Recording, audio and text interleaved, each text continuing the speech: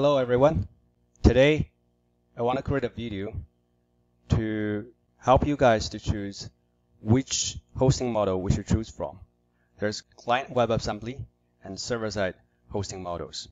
This is the diagram that I created from the second episode of the Blazor tutorial. And let's review the differences between the client WebAssembly and the server-side before we go into the pros and cons of each different hosting model. Let's quickly review it. So this is the top part. This is the client WebAssembly model, the WebAssembly hosting model, where we have everything actually downloaded to the browser. And when the user makes the first request, it goes to the server, and then the server downloads the model WebAssembly as the kind of the context hosting environment, where all of the C# DLLs are downloaded from the server afterwards, and then the SPA application starts running fully on the browser. Of course, when there's API calls, they can go to the server, and that's all. So everything runs within the browser. The server side is very different. We use the SignalR channel to communicate with the server, but everything is hosted within the server side. So when it comes to the pros, obviously pros with the WebAssembly model is that you fully utilize the client-side resources and offloads the burden of the server, right? Because everything that is needed is already on the client-side browser.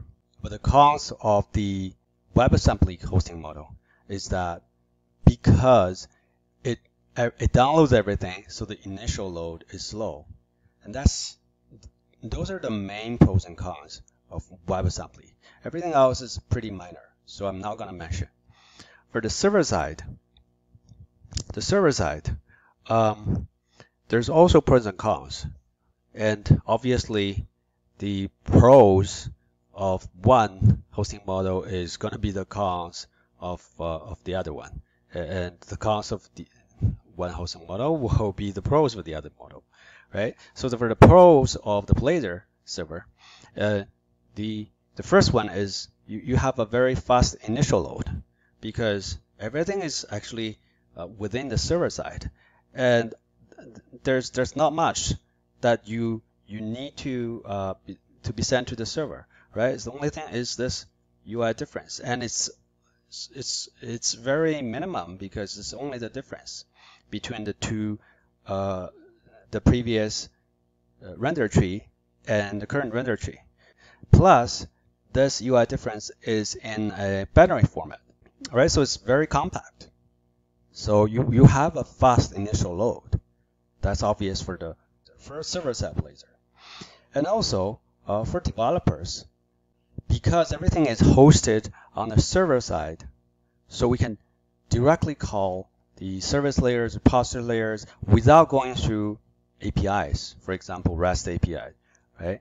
So all of the concerns related to calling REST APIs you don't have to consider it if you choose to not incorporating the REST APIs, right? So for example, you don't have to worry about security concerns. You don't have to worry about the API mapping from the JSON results to objects and all of those things, right? So you have a much faster development speed. So it's good for prototyping. So, but what are the cons of the server-side hosting model? Because everything is hosted on the server side.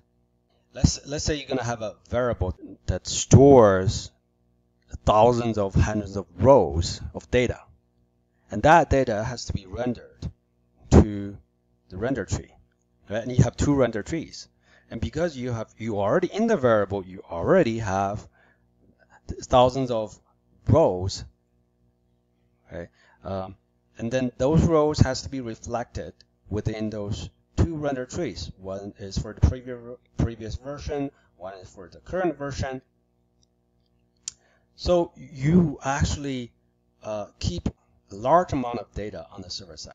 And that's just for one user. And if you have many users, imagine you use a large amount of memory for just one user session, and you have many users like this, right? You have like 1,000 users.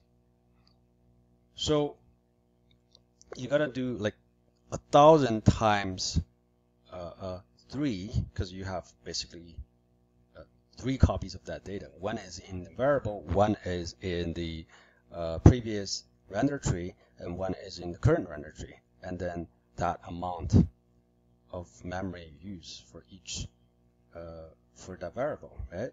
And if you have 10,000 records in that variable, 10,000 rows, and each row takes a large amount of data, then this is going to be huge amount of data for all of the users to use. And all of that comes from just one server, right? Your server side, this one. Whereas if you use a client-side hosting model, then all of this, well, you're not gonna, first of all, you're not gonna have this 1,000, right? You're gonna have 3 copies. You're gonna have one variable, but this is gonna be on the client side. It's gonna be within the browser. So as long as you have a very good client, as long as it's not a very thin client, then it's gonna work. But whereas if you do this on the server side, it's not gonna work. So so let's list out the pros and cons for each. So for the client side, we have what is the pros for the WebAssembly, right? So fully utilize the power of the client, right? And what are the cons? So the cons is slow initial load.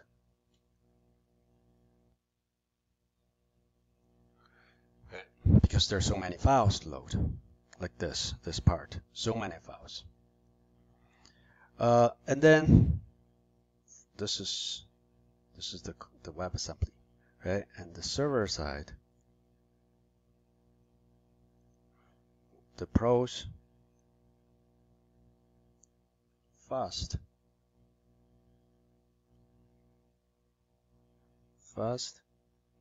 initial load, and then we have fast development, right? And what are the cons? The burden on the server, and the last one I forgot to cover is because of the signal R channel here. What if the channel, the signal R gets disconnected, right? So I personally think that if you want to create a small application, then the server side is a very good choice. And you also need to be, if you were to use the server-side Blazor to create a mid-size or big-size application, you really need to pay attention to how you load the data. Do not load large amount of data. Always load the data that you want to display, and then use paging or something like that to get the next string of data to the browser.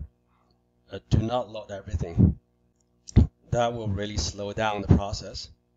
And for the problem with the signal R channel disconnection, just always make sure that you save your data often, and so when there is a disconnection, and you have to do a screen refresh to reconnect the signal or channel, then you only lose the limited amount of data. All right, so overall, I do think that a better choice is to use the WebAssembly hosting model instead of the server-side hosting model. But with very careful design, you can use the server-side model for a large project. All right, that's everything I want to cover for today. If you like my video, please hit the like button and subscribe my channel. Thank you for watching. See you in the next episode.